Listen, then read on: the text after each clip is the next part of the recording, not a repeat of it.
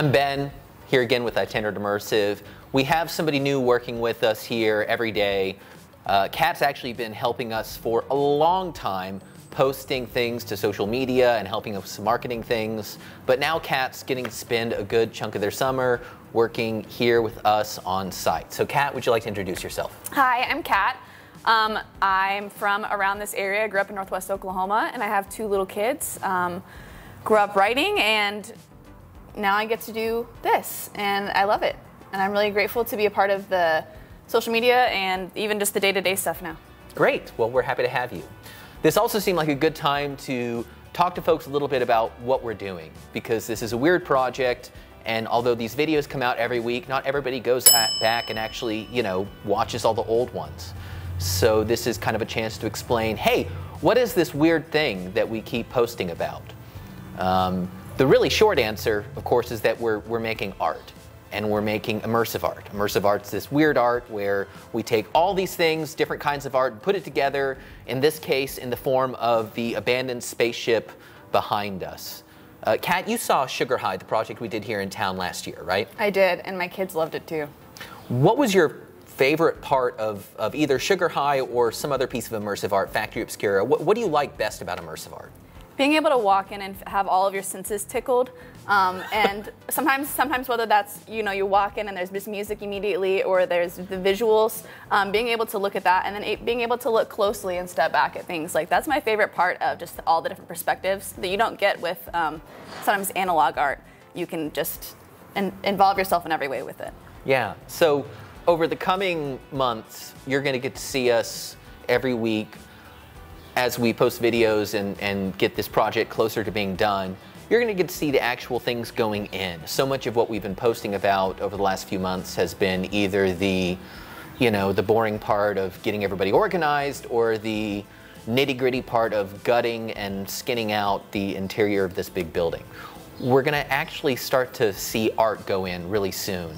It's going to be a lot more fun and a lot more interesting, and I think going to give everybody a better idea of what immersive art can be. But you've got to see some of what we have planned. What's your favorite thing that you've either heard about or seen plans for going into this installation? What are you most excited about? Definitely the piece where we're able to walk back through and just start getting more and more enveloped in this spaceship. That's really exciting to me, because it feels like you're in a different world. And I think that's what we're going for anyway, is just feeling like I'm in somewhere else. I'm not here in Enid. I think that's the best part about immersive art, that we can create this whole different world using all these different kinds of weird art and bringing that everywhere. It's not just about what we get to do in Enid, it's about taking this whole building to cities all over Oklahoma, so we can expose folks to something new and something fun and something exciting, even if you don't live in a big city or happen to live in our weird little, micropolitan region here in Northwest Oklahoma. So that's the plan coming up. The rest of this week's video, you get to see a little bit of the metal fence sculpture that we started last week and is pretty much done at this point. Also, my kids have been involved in all this. Kids can be involved in immersive art just as much as anybody. So towards the end of this week's video, over the weekend I did a little project with my kids, and my youngest daughter, Emeline, decided to film some of the project herself. She loves our videos. So you get to see a little bit of what a 9-year-old films for their own build video. Anyway, that's what we've going on. Please keep in touch. Come back every week. Like and subscribe, as tried as it is. We do have t-shirts still for sale. And thank you for watching.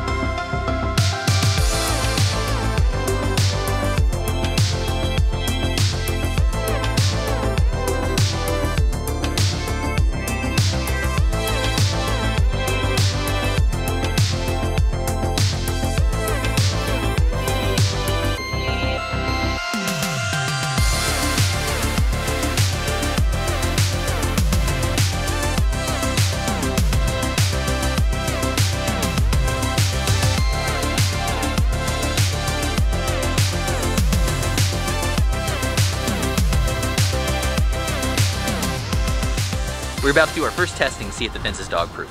Wish us luck.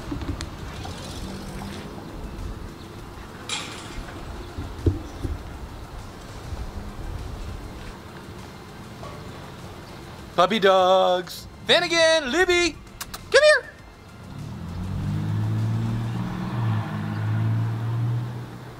Could sure poke his little nose through. That's adorable.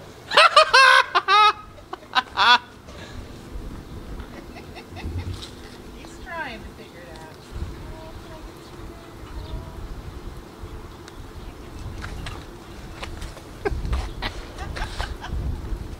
He's a good boy.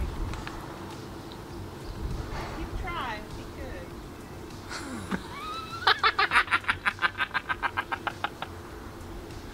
Yes.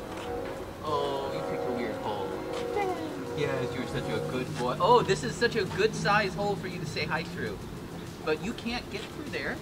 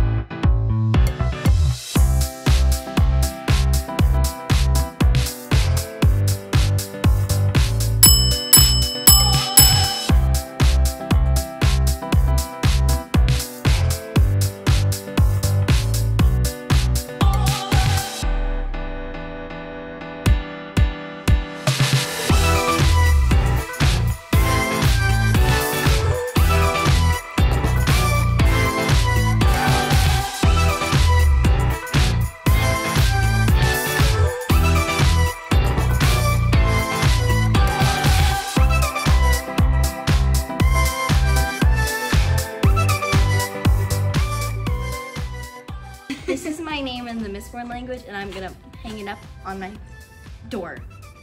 This is a star. Colors. That is all. I don't know. Perfect.